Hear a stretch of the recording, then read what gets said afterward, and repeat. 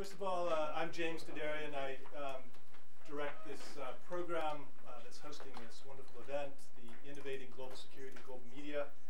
A note to our benefactors, Carnegie Corporation of New York, which made this possible. So I'd like to welcome you all et bienvenue. Je ne voudrais pas parler en français parce que j'ai appris. C'est la langue de la diplomatie. Mais j'ai appris la langue à Québec. Et my French friends say my accent sounds like chalk on a blackboard. Also, parce que we have a wonderful co-host who speaks French, of course, from Sciences Po, Philippe Bonditti, who will present his own aperçu after I give you a brief introduction to our two distinguished guests. And they'll be speaking in the order of Professor Pierre Hassner first, and then Professor Stanley Hoffmann. And I guess by way of introducing this, I'd like to quote someone who had a profound influence on both of our guests today, and not someone you hear cited very frequently in American international relations, and that's Raymond Aron. Raymond Aron, whose magisterial Peace and War reshaped, I think, international relations the way it was being studied, certainly in Europe, and to the extent that it made its way over the Atlantic in certain quarters in North America as well. He said the following: how does one live according to reason if the other, the foreigner, whether remote or nearby, may burst into one's world at any moment? Now, I think both of our distinguished guests have spent a long, lustrous career addressing this issue, but more importantly, they've shown the shortcomings of reason. That if you try to impose rational models on a recalcitrant reality, it can be as much a part of the problem as part of the solution. And that's why I'm particularly delighted to have them both here today to talk about the limits of reason and why we need to understand the passions that so often have reconfigured international politics. Passions of fear, but of hope. We might even delve into emotions we rarely talk about in the Q&A, I hope, as well as love and affection, empathy, and why we should make that as much part of our models of international relations as rational choice. So that's by way of an introduction. I'm going to turn it over to Philippe Bonditti, who will be introducing Pierre Hassner. Thank you very much, James. I've been asked to keep this short so as to leave as much space as possible for the presentation that it appeared to be an impossible challenge. It's my pleasure to introduce Professor Pierre Hassner from the Center for International Studies and Research at Sciences Po in Paris. To start, I would just like to mention that in 1977, in a famous paper published in Daedalus Journal, Professor Stanley Hoffmann, discussing international relations as an American social science, mentioned Professor Hassner as one of those, I quote, brilliant individual contributions to IR coming from Europe. Today, if there should be any French School of International Relations, or if that should make any sense, Professor Hassner would most surely be its most legitimate representative. After he joined France in the late 40s, to escape the arbitrariness of power and totalitarianism in communist Romania, Pierre Hassner became a student of the very distinguished École Normale Supérieure and professor agrégé in philosophy in 1955, the highest distinction in the French academic arena. Close collaborator of the French sociologist and historian Raymond Aron, Professor Hassner then became a Rockefeller Fellow in the United States between 1956 and 1959. This is when he first met Professor Stanley Hoffmann. What makes Professor Hassner an example for all of us, beyond its unpretentiousness and its extreme kindness, is certainly its general stance in front of contemporary world politics. Never too far or disconnected from their main objects, never too close, never radical, always well balanced, Professor Hassner's encompassing analysis of contemporary world politics have this characteristic to engage with the very pragmatic dimension of power and violence, while in the same time being rooted in political philosophy and theory. Close reader of Thucydides, Hobbes, Rousseau, Kant, Nietzsche, Hegel, Arendt, Professor Hassner not only has offered work of reference on power, totalitarianism and violence, but also provided us with extremely insightful analysis of the war in ex-Yugoslavia, in Iraq, and the current war in Afghanistan, exploring the inextricability of human relations, the spatial-temporal rearticulations of power, the dialectic of the bourgeois and the barbarian, and now the dialectic of passions. Professor Hassner seems to be constantly worrying about turning abstract and theoretical analysis into a clear and accessible knowledge about the world in the making. Author of many referent academic articles, Professor Hassner is also the author of Violence and Peace, From the Atomic Bomb to the Ethnic Cleaning, as well as of the not yet translated La Terreur et l'Empire, Terror and the Empire, which are two collections of his most important essays. They are now a reference in the field.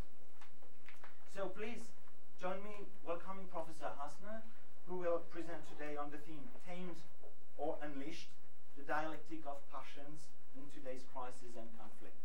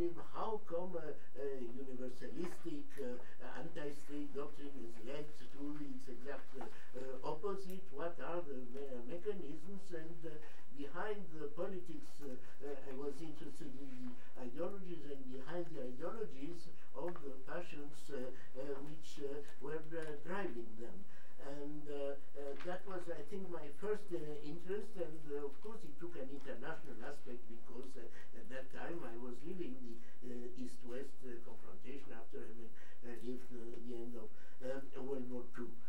Then I tried, without any success, to understand the contagion and the reactions to passions in the years like 1848, 1968, 1989, where something is afoot and is interpreted sometimes in national terms, in social terms, in cultural terms, but there is a wind of the passion which is catching up and which is extremely hard to predict and to formalize in words. And then came the present period with globalization, with the idea first that we had ended history in the sense of war, revolution, and so on, and the wake-up calls of 9/11 and of the economic crisis now. So each time it was a way of going back also to the people I studied, in particular in academic terms. I studied particularly Kant and Hegel, and each time there were these paradoxes that for Kant passions are bad, are pathological, precisely, there is only a reason, but it's the passions which make history and which produce culture, which can itself be a preface to morality. And for Hegel, nothing great is done without passions. He's a passionate admirer of Napoleon and so on. And at the same time, he describes finally a word which is a word of rationalization of bourgeois prosaism, can no longer be epics and so on. Again, this was one aspect of this going back and forth in between philosophy and current politics. So now I try to, using 2 or 3 papers I've done, to take the issue from different angles and a little bit in reverse order from what I just said. I say a few words very quickly, modern political philosophy in 5 minutes, about the dialectic of the passions in modern political philosophy. And this appears in the title we chose, which is Unleashed or Tamed. Because in a way one can represent modern political philosophy as a liberation of the passions. Machiavelli, Hobbes, Spinoza, each in his way, are saying we must see things as they are, not this hierarchical view of reason governing the passions. But reason is a servant of the passions, and we must and passions. Machiavelli says desires are infinite, so it's one has to play with the passions in order to have some kind of order, rather than dreaming of a world ruled by reason. Of course, the passions were just as unleashed, or even more, in antiquity. Achilles' anger and so on is. But there are different passions, more an accent on the warlike ones, more hierarchical, and the modernity is trying to bring is a fight between the passions, which is well incarnated by the state of nature in Hobbes, vanity and fear. Fear brings peace, vanity brings vainglory, brings war, and the master and slave dialectic in Hegel, where finally it's the slave which wins, because the master knows only how to risk his life and to make war, whereas the slave, by working, transforms the world. So we have these paradoxes and these reverses. We have, after Machiavelli's clarion call, we have a progressive taming, security first with Hobbes, work and prosperity with Locke, Hume saying the gain, we must substitute the kind passions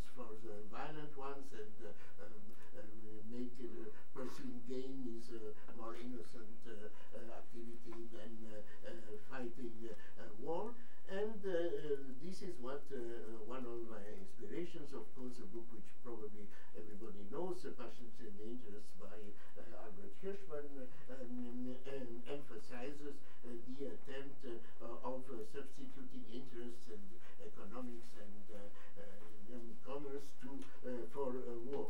And there is a famous sentence by Montesquieu, which sums it all up, saying it's fortunate that when men's passions tempt them into being bad, their interests prevent them.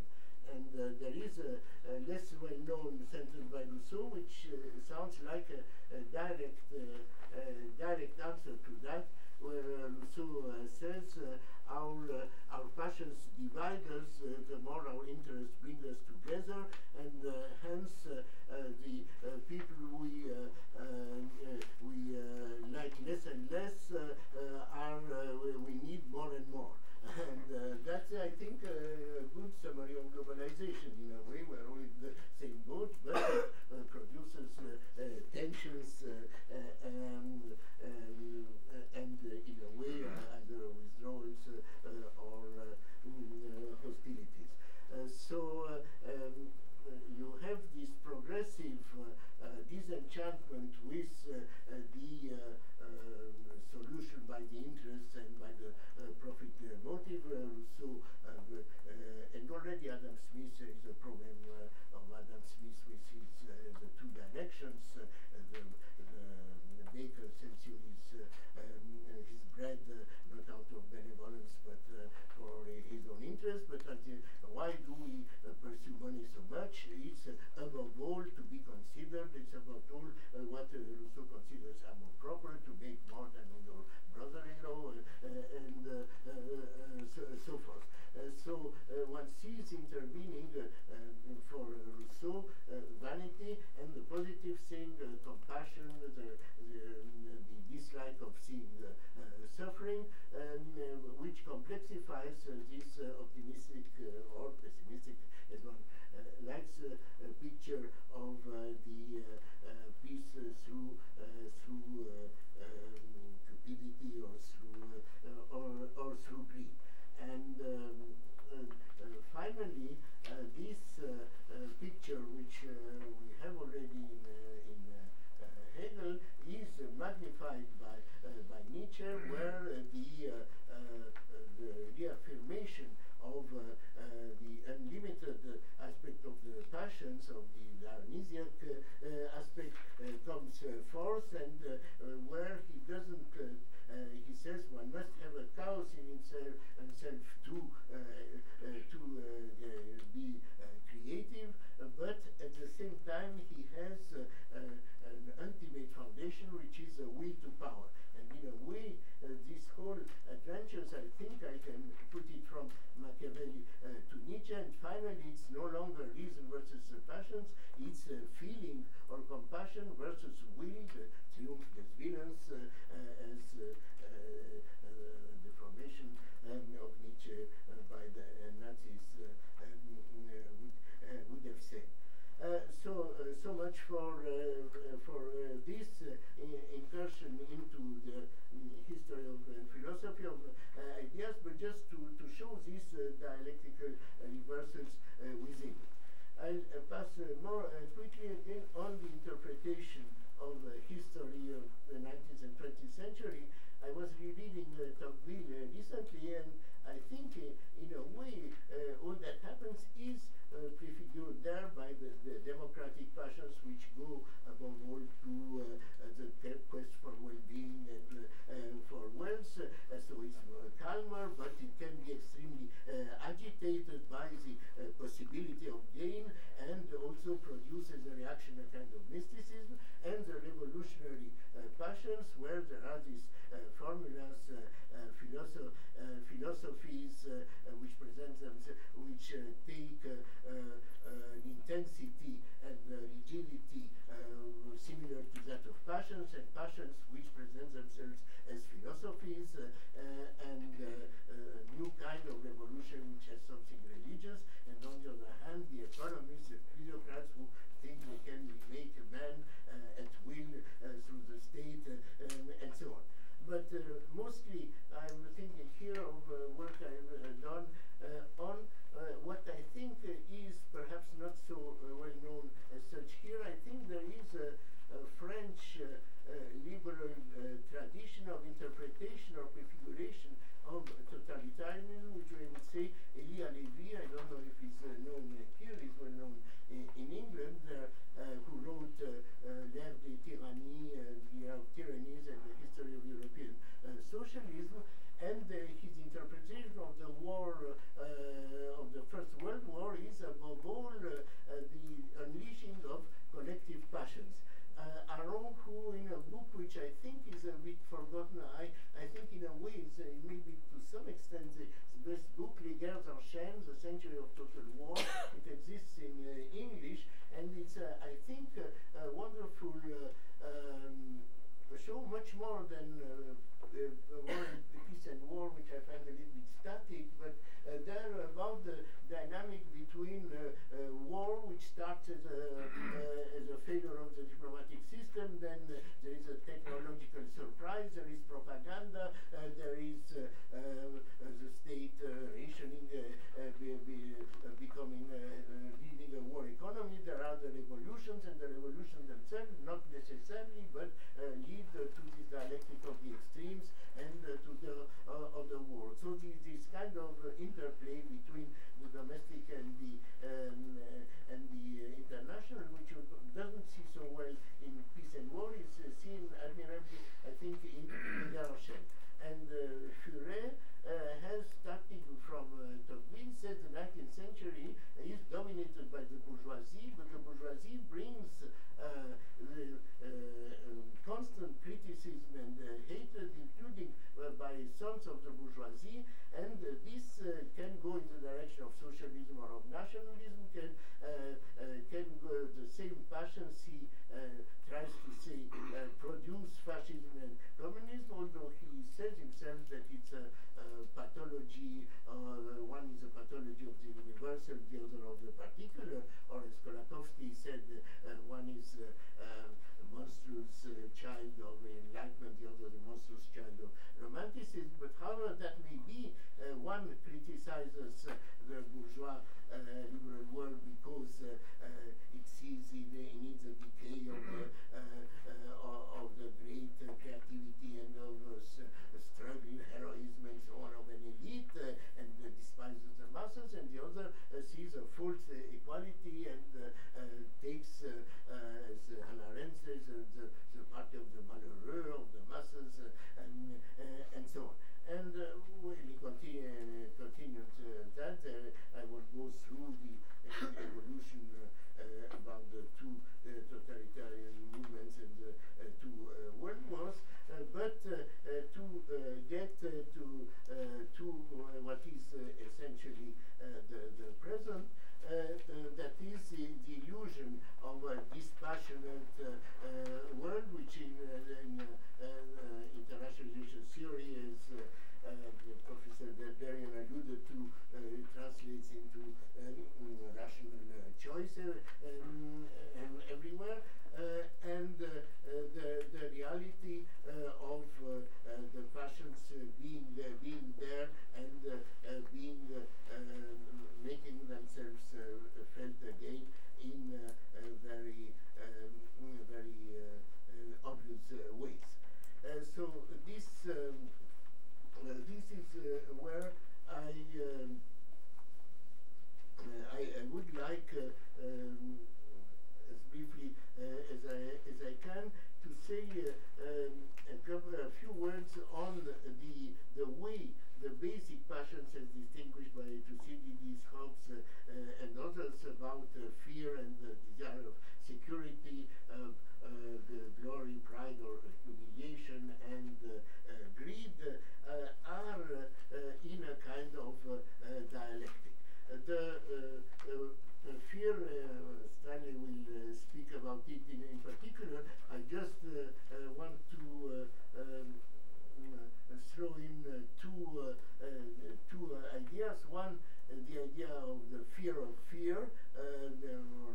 Roosevelt saying there's nothing to fear but fear itself. The French philosopher Alain was saying also la peur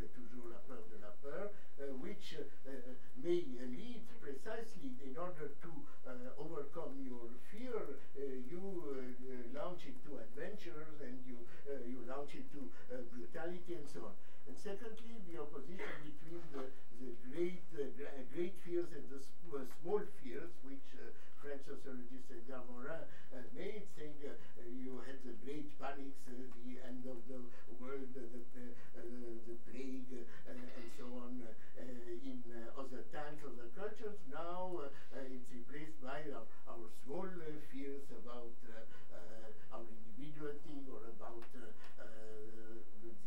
our diet, and so on. And the question is whether we have a renaissance of the big fears, or whether it's different. So I leave that to Stanley, but I go immediately to another combination which is extremely powerful, which is that of fear and hatred. The French writer Bernanos, who witnessed the Spanish Civil War, and says fear, the real fear is c'est un délire.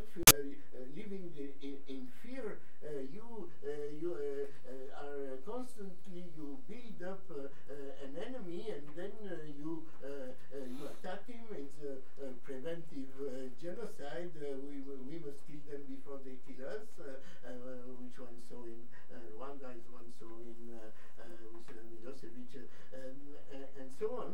And this link between the two, I think, is again one of the dialectics which one can point out.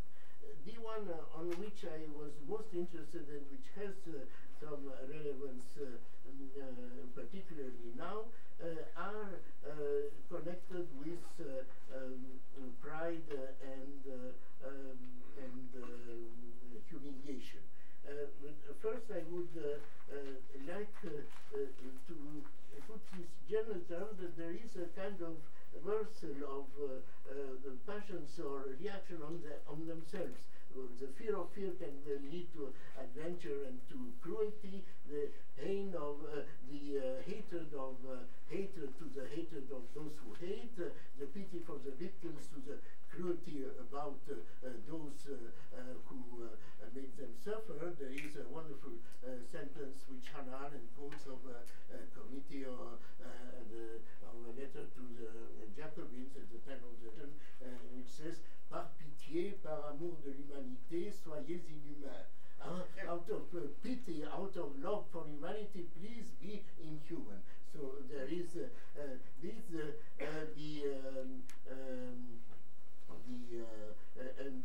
Ernest Gellner spoke of the disenchantment with disenchantment. When the passions have gone, you finally are disenchanted with the absence of passions.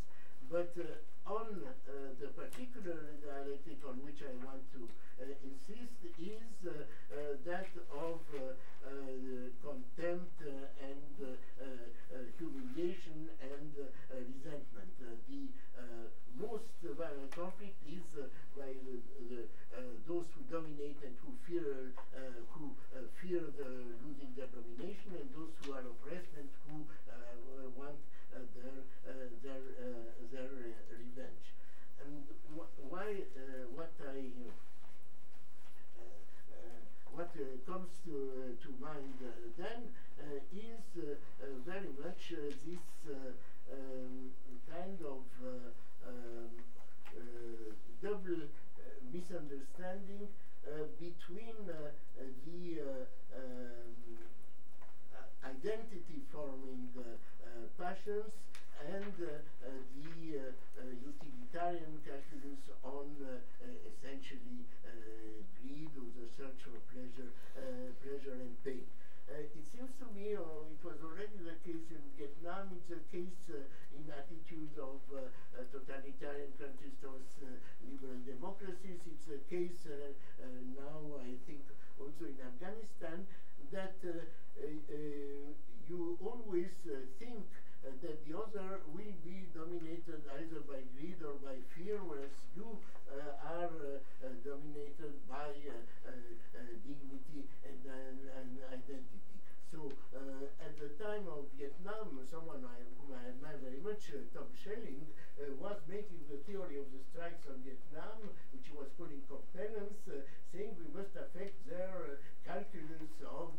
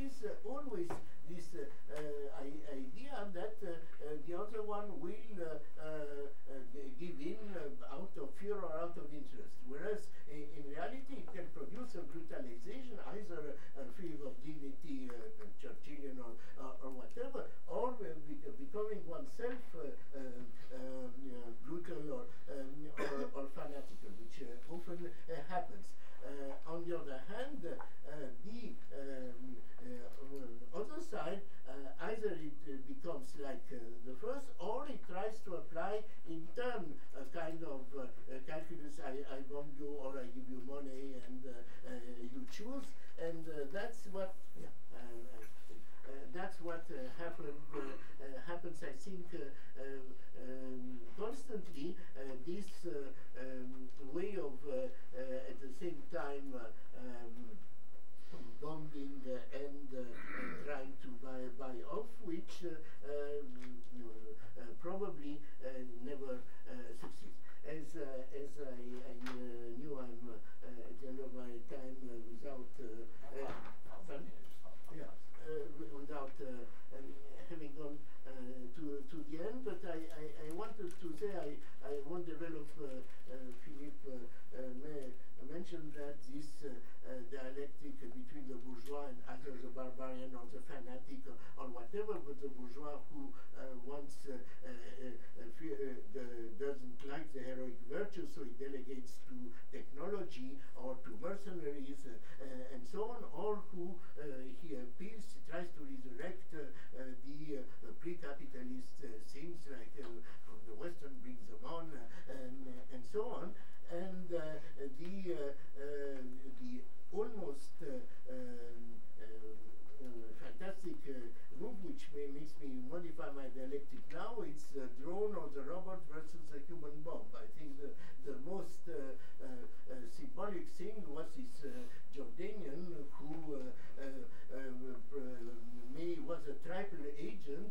He was writing violent articles against the Americans, but telling the Americans that he was doing that as a cover, and enlisting them with them, going to Afghanistan, and then blowing himself up with a group from the CIA which was about to launch drones on Afghanistan. So this, I think, there is a possibility of two sides becoming more like each other, either the bourgeoisement of some or the fanaticization or the barbarization, as the case may be, of the other. But there may be also this kind of two worlds being in conflict. One, this kind of impersonal awareness. One say you all seen probably things with the man who has lunch at home, goes to his office, sees a screen and sends a few drones and goes back to his family, and the other extreme, the suicide killings and so on. So in one word, the economic crisis, I'm saved by the gong because I don't know anything about economics, but still it is still striking if one sees it from the side of the passions. It's greed and hubris, followed by anxiety and anger. Greed, the essence of capitalism is supposed to be delayed satisfaction in the long term, and now there is immediate satisfaction, the desire to avoid any risk, which means leads to the greater risk and so forth. In the discussion we can talk, there are interesting things in Keynes and Schumpeter about that. But the point is, and this is where I want to finish, I have the impression still that the dominating thing is still the economic and the economic tensions and so forth, but there is an current of anger which has different things. There is no political mediation. Politics is in a very poor state everywhere, but there are various varieties of anger. In Europe and in the West, it seems to me they are turned above all inside. If one sees with immigration and so on, the transformation in two European countries, Holland and Italy, where simply the immigration and so on creates really a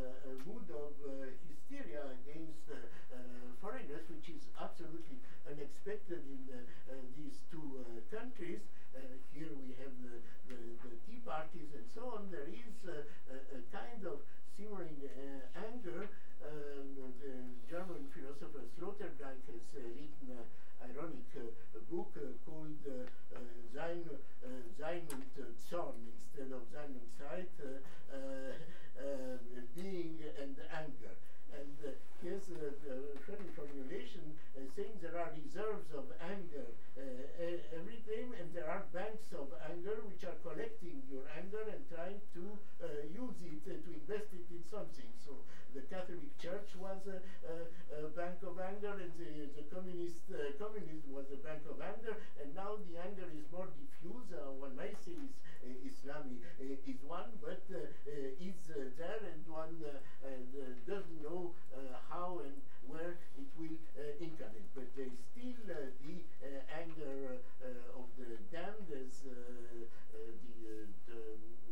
Turkish writer Panyuk formulated, the anger of those who rightly or wrongly think they have always been dominated, oppressed, and exploited, and now has come their time. But so there are these different types of anger. One shouldn't become apocalyptic, but I'm struck that some people, Apadurai, his first book on globalization was very optimistic. His second is called The Geography of Anger, and he shows especially the richer minorities which are taken as scapegoats and so on. There are several books like that.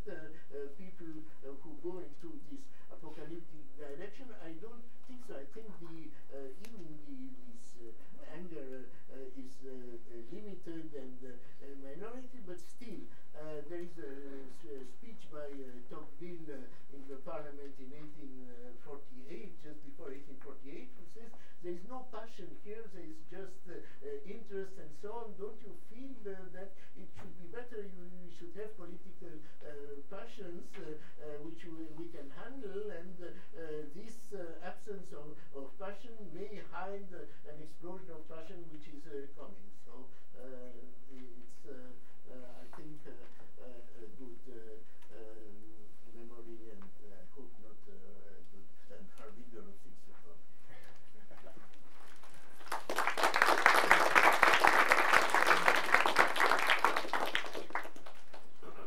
I find it very heartening to think we're in a pre-revolutionary moment like 1848. I'm going to hold on to that thought.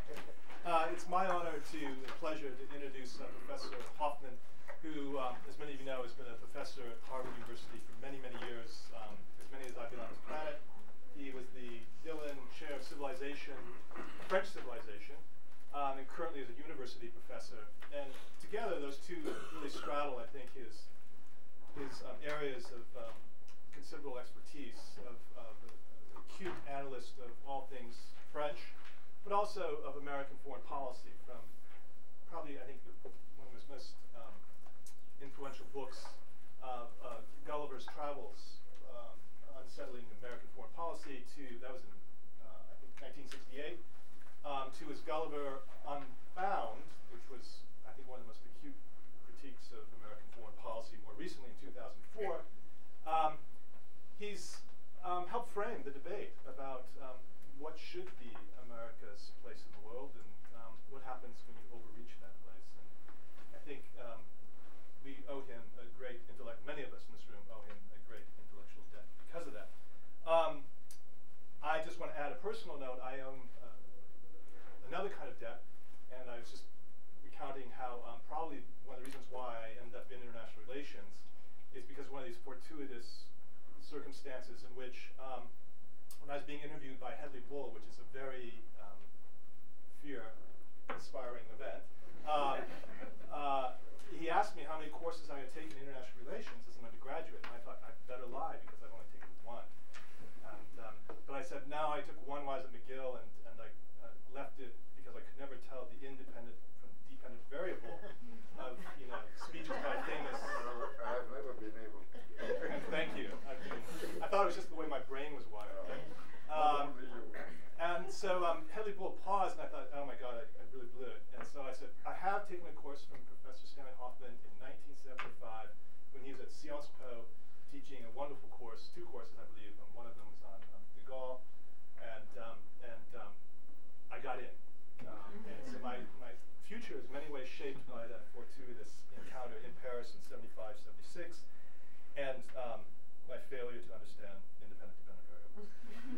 also currently teaching a course on Camus in French, and he's taught, I think, one of the most renowned courses in international relations and ethics at Harvard for a considerable amount of time, and he has produced many graduate students who've gone on to do great things in the field of international relations, but also you can find many of his students in international global media, which I mentioned because that's one of the other things we do here at the Watson Institute, like a colleague of mine, Mark Whitaker, who was the chair, or who's the managing editor of Newsweek for many years. Many in the current administration went through Stanley's courses and even were advised by him. And so I don't think it's an exaggeration to say he's both shaped through his writing for the New York Review of Books, through his scholarly work, but also through his pedagogy, a whole generation of IR scholars. So we're delighted to have him here today to speak again on passions, and after Professor Hoffmann speaks, we'll have a Q&A session. So please join me in welcoming Stanley Hoffmann.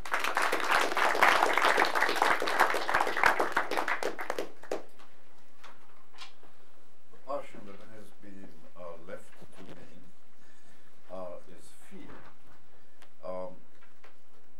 Since professors are usually very good at quoting themselves, I will do it also. I reread last night for the first time in a few years a fairly short essay on fear, which I included in a book, which is actually my last published book, which was published in '06, and whose title I am now conveniently forgetting. But anyhow, it was a piece on fear which had been commissioned. I don't entirely know why, but on rereading it, I thought it was pretty good, which is not usually my reaction to older pieces. But I've also, rereading it, started thinking about how much worse what I describe in that piece has become since it was written in 2003. So unlike Pierre, who has this extraordinary capacity not only to, when he needs to, give a 50-minute lecture consisting of one sentence, and the capacity to talk about almost any subject brilliantly, we've known each other since, I just calculated, we've known each other for 53 years and 3.5 months. And it's been a pleasure all the way. So I would like to, being French, talk about three points. In France, you always have to talk to about 3 points. And as you know, Clemenceau didn't take seriously his colleague Woodrow Wilson, because Woodrow Wilson had 14 points, which in France is just totally inconceivable. Out of your ear immediately. First question, briefly, is a fear of what in the present international system? Secondly, whose fear is it? And thirdly, what are the consequences? Fear of what? Well, if you have been taught in or marinated in realism, which is still, I think, the dominant school in international affairs. I know that there are a few others, but for instance, there's constructivism, but I've never been able to understand what constructivism is as a theory, except a sentence which tells you that people are moved by their emotions and ideas, which is true. But besides this, I don't know. So realism remains there. It's very well represented at Harvard by my colleague, whom I'm very fond of, Steve Walt. I'm not talking about his usual collaborator, whom I cannot stand, Mr. Mearsheimer, wrote this extraordinary essay explaining that if American troops leave the continent of Europe, France and Germany will be at war with each other in absolutely no time, which shows an incapacity to understand what's happening in the world, which I find almost admirable. Anyhow, if you have marinated in realism, you know that the people who are afraid in international affairs, well, it's the states because of their mutual and rival ambitions. I think there have unfortunately been two new realities which complicate the game a little bit. There have been two revolutions. One is globalization. The speed of communications, the desire that most countries have, except if there are monstrosities like Burma, and there are not that many for excellent reasons. Desire for prosperity and development, which requires participating in an open economy, which means essentially delocalization of politics. You could, a few centuries ago, focus on Western Europe. Eastern Europe intervened from time to time when the Russians acted, but most of the time, the scope in which of one's horizon was limited. This is no longer the case. The other revolution, of course, which is probably understudied because it's very new, and it would require something which is much more tiring than theory. It requires research. And that's the development of international non-state actors. There is a very brilliant book which I recommend to you. It's a book of a young man who is now at the Society of Fellows. He's, I think, one of the two political scientists who have been admitted into the Harvard Society of Fellows in the last 40 years. His name is David, is Grewal. There is some considerable hesitation about how he pronounces it, but I think it's Grewal. And the book is called Network Power, and is a remarkably comprehensive, well-written, very important, intelligent book on it. But it's the most comprehensive so far, and there's need for much more. It's because of the role of non-state actors that you have today this Washington conference, which is trying to deal with the formidable problem of nuclear weapons falling into private hands. The result of a combination of globalization and non-state actors is that fear has become, to use an expression that the French used about their nuclear force when they developed it, it's pointed to azimut. Fear is universal and generalized. So that brings me to my second point, whose fear? Well, yesterday's, it was largely the elite which are active in foreign affairs. This was not the concern of most people, and it was the elites for reasons either of trade or as guardian of national security. And this was true even in 1914. I'm a movie fan, and I've seen a number of movies that deal sometimes in passing with this kind of non-transition from peacetime activities in different countries, and suddenly the war appears. I saw last week a German movie, which I do not recommend to you, even though it's very good. It's just horrifying. If you want nightmares, go see that movie. It's called The White Ribbon. It has nothing to do with international affairs. It has to do with, well, I'm still shivering from, of German society before 1914. It takes place somewhere in northern Germany, and it's a mystery. There's a mystery which is left unresolved, and it describes a system of both parent-children relations and class relations, which is enough to chapter, except for one very, very tiny hint, does not openly present as a premature explanation of future Nazism. But what is interesting in that movie, and it's true in a much nicer, in my opinion, and a more pleasant French movie based on a novel, where the movie is called, at my age I'm losing my memory of everything, particularly of names of people whom I don't like. What is left only is telephone numbers. But that French movie was called The Si Longue Fiançailles. It exists in English. It's about it's a World War I drama. But in both movies, what is so striking is how unexpected that war was for the average person.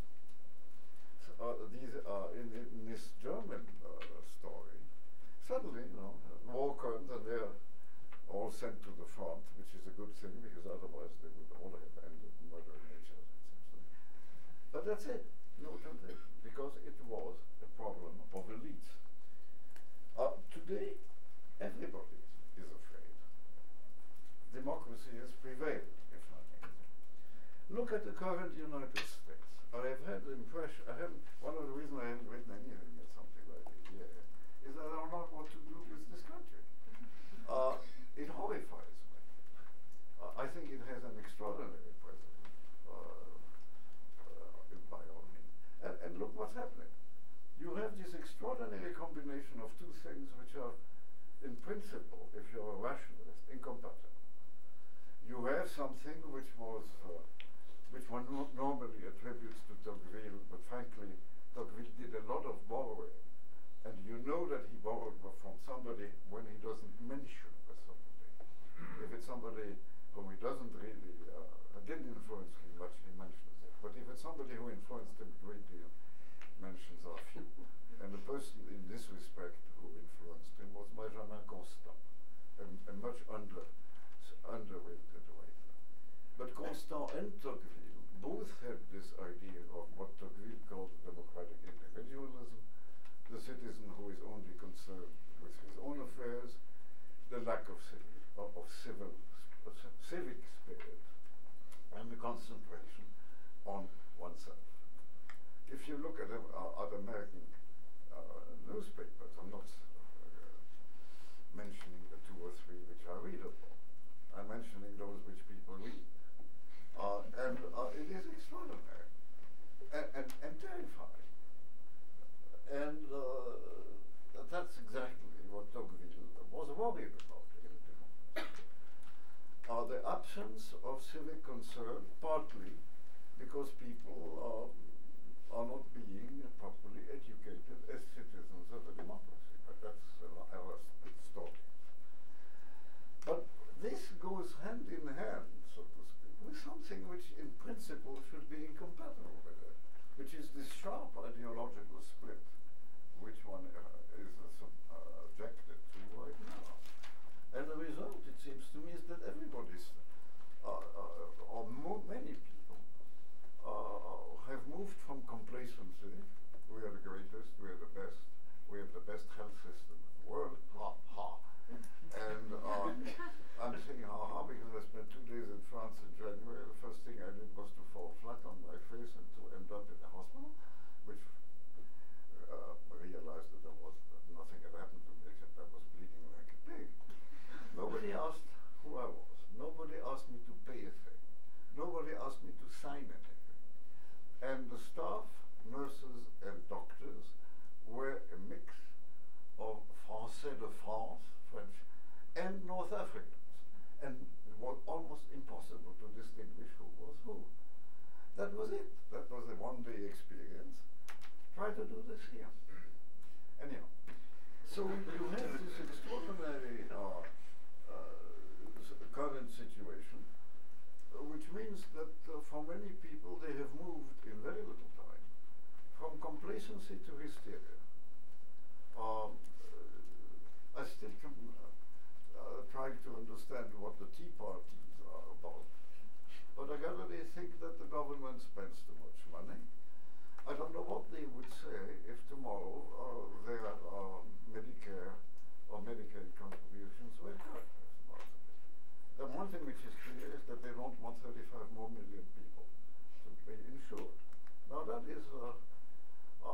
afraid of their shadow. So that's not a good situation. Let me get finally to the consequences. I think that there is a tendency to which Pierre has actually alluded, which is a tendency to apply to our new enemies, which have emerged from the present world. So, one applies rather lazily the methods which have been the traditional ones, which were valid against the old fears, which means that it's military force, which is the easiest, especially when you have it, and when you have it in abundance. It's military force and economic sanctions. Well, military force isn't going to help us much against many of those non-state actors, because one would have to devastate the planet in order to find them. And economic sanctions are not, usually not things to which some of these actors are very susceptible. So the result is that the means that are being used in order to get rid of those fears are inadequate and insufficient. Simply do not do the trick. Look at the United States in the Middle East. I've written a lot about it. I'm tired of writing about it. Fortunately, we are running of countries in which to wage war, which it is large numbers of places, Vietnam, Iraq, and now, of course, Afghanistan. I taught with my friend Brian Hare, who's the man with whom I also teach ethics and IR, and who is former dean of the Divinity School at Harvard, and a man who wrote in 1982 or 3 the American Catholic bishop's statement on nuclear weapons, which is by far the most intelligent of those national Catholic Church statements, because it was the most informed. And what is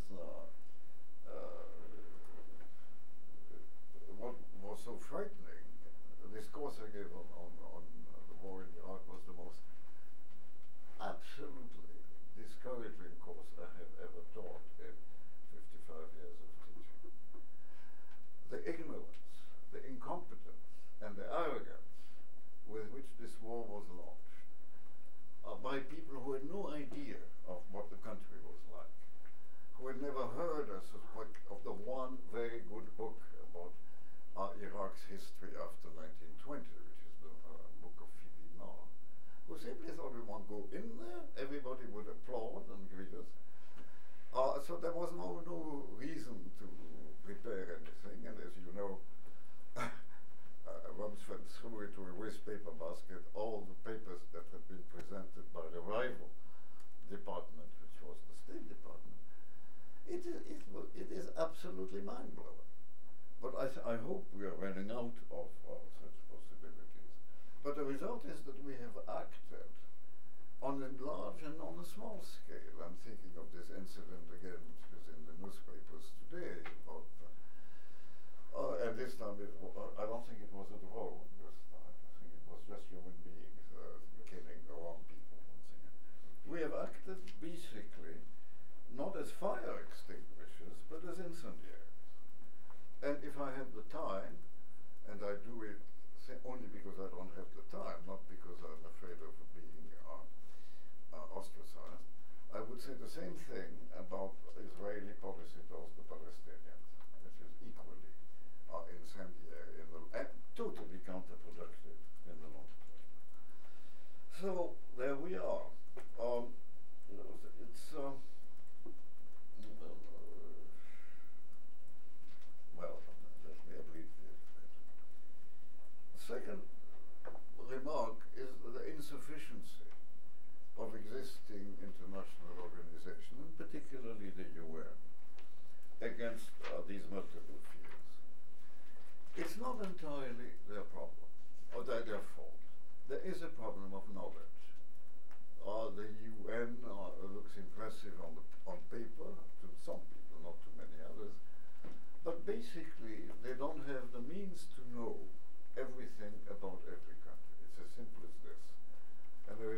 that in many cases where they have sent aid or forces or whatever, they didn't accomplish what they were supposed to accomplish. Also, there's a problem of knowledge, there's a problem of means. And a combination of the two means largely inefficiency and not weighing as much as they should. I think what one needs almost desperately in this kind of world is try to create a zone, I wouldn't say without fears, there's never a zone without fears, but a zone in which the kind of daily fears for one's survival or for one's security do not affect one's lives. And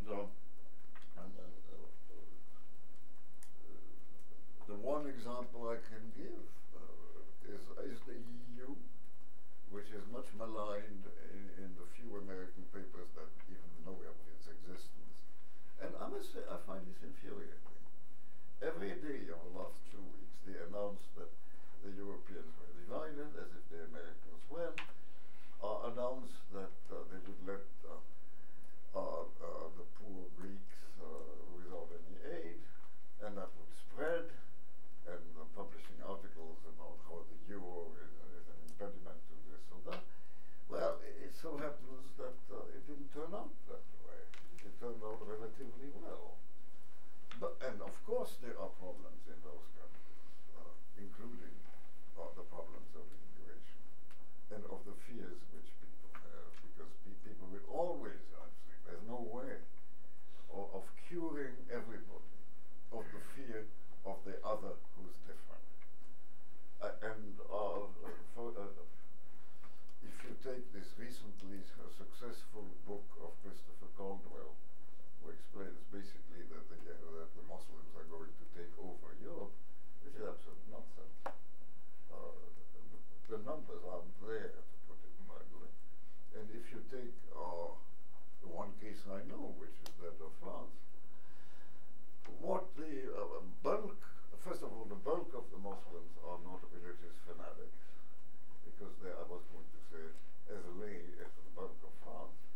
And secondly, all they are asking for is be treated as citizens when they are French citizens, as many of them are. So, sure, you can't eliminate all of that, but the EU has eliminated a lot, including Mr. Mearsheimer's fear about Germany and France being at each other's throats again. And in fact, that has led Mrs. Merkel to accept having her back tapped and rubbed by Sarkozy in a way which would have provoked war before 1914. So one needs these kinds of zones without fears. It's hard to create, but it seems to me that is one thing one should think about. So, to conclude, I think we do need a geography and a psychology of emotions, indeed, passions, fears, rather than relying on oversimplified concepts. And the concepts which I find increasingly inadequate are concepts like rational choice and self-interest. As a member of the Harvard faculty, at faculty meetings have been exposed to quite a number of sessions in which economists told us that the undergraduates don't need a core curriculum because the only thing they need is what all of them is a course in economics. I quote, this is not an invention, which will tell them that all people are alike, want the same thing, which is their self-interest, and therefore we know that what is good for us is good for them. At which point I exploded, I confess, got up and said, you're a young man, I'm quite old, lived a little longer, and the more I live, the more I find that people are very different, even in one room. So I don't think that what we've proven is that all people want the same things. If you were right,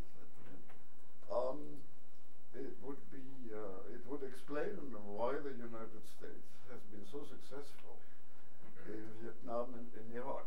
The next day I got a letter from the dean thanking me for having exploded. But the dean was a scientist, you see, the real one. So self-interest does not take you that far. Especially when, and this is my last dig at economists, they explain to you that self-interest means that they always will be restrained in their greed. If you analyze the present crisis, you realize that one thing which was unlimited was greed.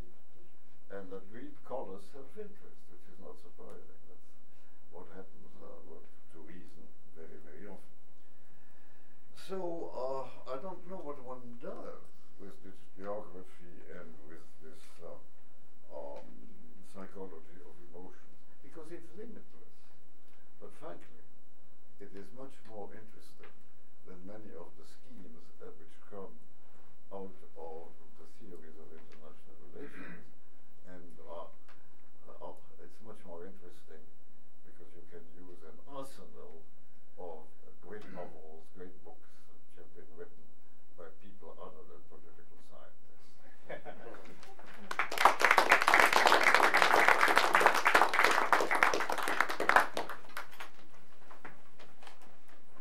Thank you all. We have plenty of time for questions and answers, so what I'd like to do is let's start. I was going to say we could group, but let's start and see how many we get, and then we'll decide best tactics. So who would like to open the floor? We've had an incredible tour of the passions and a fearlessness shown by our two speakers in confronting some of the more irrational practices that go for rationality. So there's plenty here. I saw first Tom and then Kathy. Both of our distinguished guests have referred to our mad tea parties as an interesting feature of the American landscape nowadays. And I've been trying to think whether there are some historical examples that might provide some illumination. And one of the ones that I was turning over is actually provides a good question to ask to specialists on France or French persons. And that is whether thinking about Poujade and Poujadism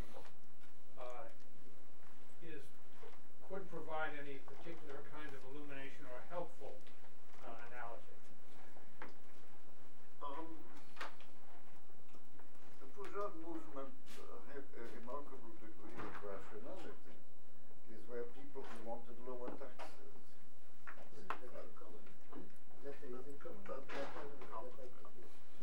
Frankly, they were something of a joke. There were two things which animated them. The genuine one was in